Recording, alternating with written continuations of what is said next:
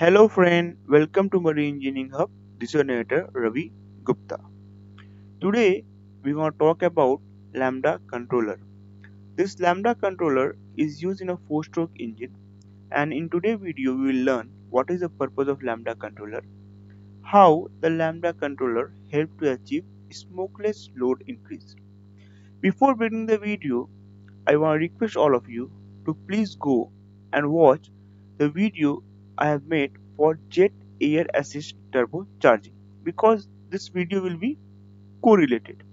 And if you want to know completely about the turbocharger right from the beginning, you can watch it from the description box, which I will give all the link regarding the turbocharger video which I have made.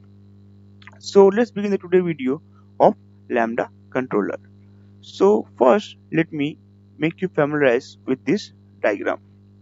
So as you can see, this is the inlet to the turbocharger, means the exhaust gas coming out from the individual unit is going here, and after the turbine is being provided the necessary drive using the exhaust energy, this is the exhaust outlet. So this is the exhaust inlet and this is the exhaust outlet, and this is the turbine which is getting the drive.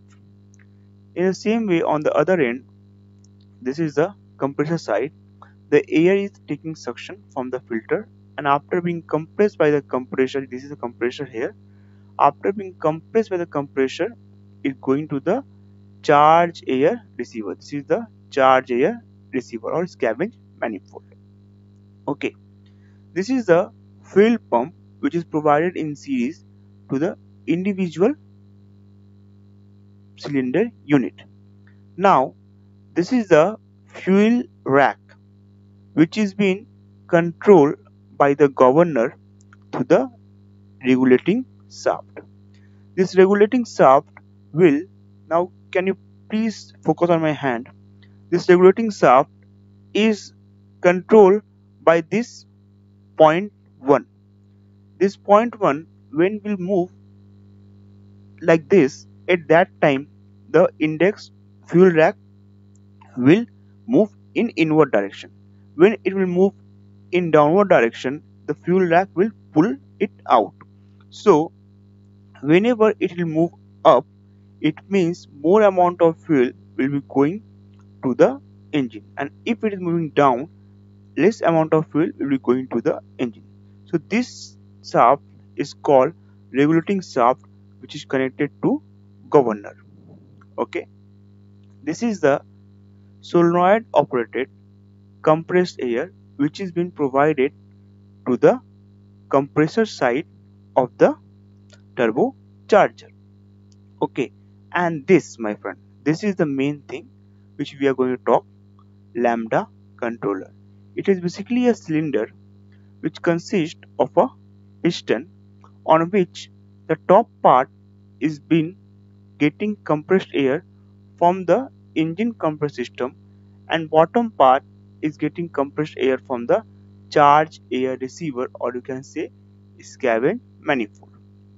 So the top part of Lambda Controller is getting from the engine compressed air system, and the bottom part is getting the from the charge air receiver. So now let's see. First the question is asked, what is the purpose of Lambda Controller? So the answer will be, the purpose of Lambda Controller is to prevent injection of more fuel in the combustion chamber than can be burned during a momentary load increase. Very important. So with the help of this Lambda Controller, we are controlling the amount of fuel which is going inside a cylinder for power generation depending upon the load increase. Okay, this is carried out by controlling the relationship between the fuel index and charge air pressure. So you can see here basically how we are controlling the amount of fuel going inside a cylinder is by regulating the regulating shaft. Means by controlling the regulating shaft, we are controlling the amount of fuel which is going to the fuel index through fuel pump into the cylinder. So there is a relation between the fuel index and this charge air receiver. Let's see how. Now let's see this. The diagram opposite illustrates how the controller works in case of a momentary load increase.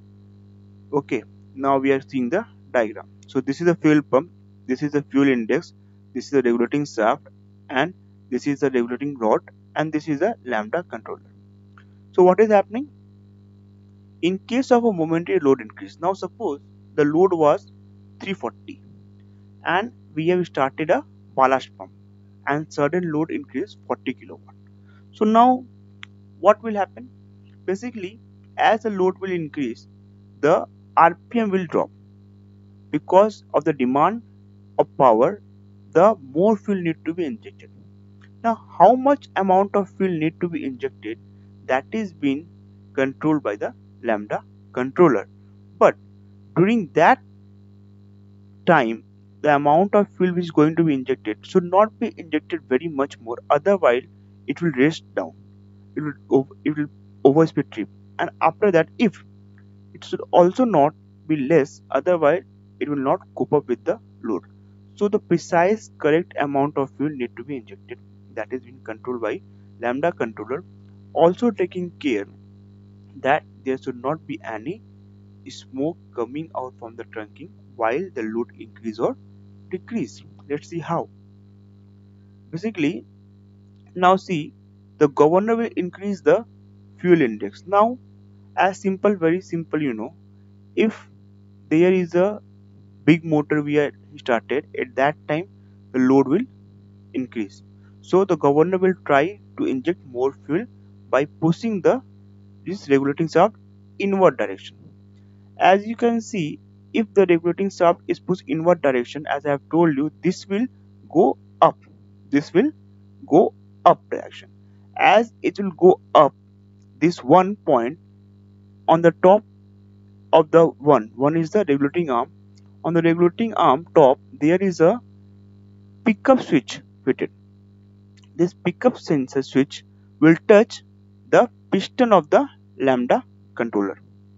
Once more I will tell you what is happening when the load is increasing. At that time, the governor will sense the load increase and will try to inject more fuel by pushing up the index. How it will push? It will try to push the regulating arm on the upward direction. As it will push the regulating arm in upward direction, there is a pickup sensor fitted here in number 0.2. This will touch the piston. As the pickup sensor will touch the piston of the lambda controller, it will complete the electrical circuit. Okay, it will complete the electrical circuit. Now, as soon as it touches the number 3, will touch the number 2, it will open this solenoid valve through the controller. As it will open the solenoid valve, compressed air from here will go to the compressed side. Now, you try to understand this thing. What is happening? We are injecting more fuel. Now, as we are injecting more fuel, in order to have an efficient combustion, we need more amount of air in a shorter period of time. So that in that short period of time cannot be compensated by this turbocharger. So what we are doing, we are providing extra air from the engine compressed air system by the solenoid control operating mechanism, so that we can have a efficient combustion, smokeless combustion. So what is happening? As the load sense has been increased, is sensed, at that time what it is doing, it is governor is injecting more fuel. As it is going to inject more fuel, at that time, to have efficient combustion, this number 2 having will touch the number 3 piston. The number 2 is pickup sensor, which is placed on number 1, will touch the piston, and it will complete the electrical circuit, as you can see. And what will happen, it will open the number 4 valve. How the electrical circuit complete, you see this, like this and this. Now right now it's open. When it touches, this whole electrical circuit is completed, and this will open. And as this will open, more amount of air will go. That amount of air will be compensated with the extra amount of fuel which is necessary for building up the necessary speed for compensating the increasing load. So this is how the Lambda controller is helping the extra load increase by providing extra fuel with extra air. So what is happening? The solenoid valve 4 is energized and open. This will open. The jet system is activated. What is jet system? Let me give you a synopsis. What is happening in jet system? What happened? The air from the engine compressor system through a reducing valve is injected at 4 bar to a compressed air side. As it is injected to the compressed air side, the amount of air required will be made available for efficient combustion, and as well as the compressor is accelerated so that the overall RPM required for that efficient combustion is achieved. Now, as you can see here, the turbocharger accelerated and the increase the charge air pressure thereby. So what is happening? When the number 4 valve is opening, after it touches the number 2, touches number 3, the jet system is getting activated. What is jet system? I have told you. Okay, the turbocharger is getting accelerated, and because the turbocharger is getting accelerated, it will produce more amount of compressed air that will be required for efficient combustion because of more amount of fuel is getting injected because of increasing load. Okay, so pushing the piston now. Okay, the turbocharger accelerated and increases charge air pressure thereby, pushing the piston 3 up. Now, as you can see, what will happen when the pressure in the top, now when the circuit is getting completed, the air is on the top of that 4 bar suppose. Now the piston, when the required amount of air pressure is developed by the turbocharger, that air is going on the bottom side of the lambda controller. So that will make the piston balance. That is very important part. Means now the question is that, okay, as I am saying that air will go from here and it will increase the RPM of the compressor. Now how long it will increase and how long it will be open? It need to be certain, no? So that is been controlled by lambda controller also. What will happen? This piston will get balanced, and as the piston will get balanced, there will be a gap in between the circuit, and the circuit will break, and the circuit will, as the circuit will break, it will stop the air injection. So how the circuit will break?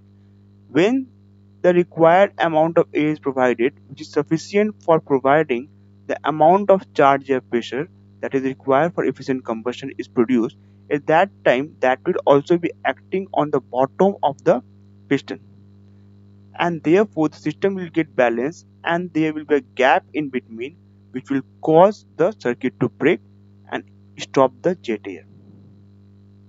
Okay, so this is how a lambda controller works. I hope I have given you a clear idea that how a lambda controller or 4-stroke engine work. If you have any doubt, you can please do comment below. I will explain further. And if you like the video, please do subscribe and please do share. My request to all of our friends who are watching to the end. First of all, I am very thankful to you. And second, please do share and subscribe, and please do share our video in your social platform like Facebook, WhatsApp, Instagram, Telegram, WeChat, whatever platform. My only main aim is that so that all the friends of our marine field or other field also can get benefited.